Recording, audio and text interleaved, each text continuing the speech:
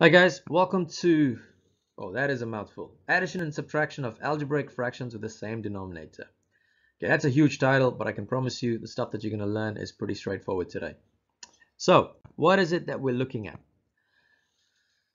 Right, so when we're looking at algebraic fractions, and if they have the same denominator, what we can do is these have the same principles as a normal fraction. So if I have 3 over 4 plus 2 over 4, I could write it as 3 plus 2 over 4, and then 3 plus 2 is 5 over 4. Likewise, here I've got x plus 5 over 12 plus 5x over 12. So I can write it up as x plus 5x over 12, which means I'm going to get 6x over 12. And of course I can simplify that because 12 and 6, they're common factors. Well, the common factor is 6.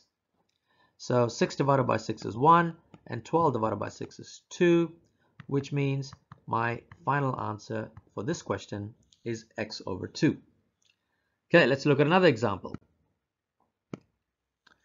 This time I have this 4x cubed over 7 plus 5x cubed over 7. All right, in this case, it doesn't matter. We still write it up as the same thing, 4x cubed plus 5x cubed, and the whole thing over 7. And because x cubed are common like terms, I'm going to get 9x cubed over 7. Now I can't simplify this any further because I don't really have any common factors between 9 and 7. And finally, the last question is when you have minus and then you have another variable. So remember guys, with fractions, it's always the same rules, whether it's subtraction or addition. So in this case, my common denominator is y. So I'm going to have 3x cubed minus 2x cubed, and the whole thing is divided by the same denominator, which is y in this case. Simplifying this, 3 minus 2 is 1, so I've got 1x cubed divided by y.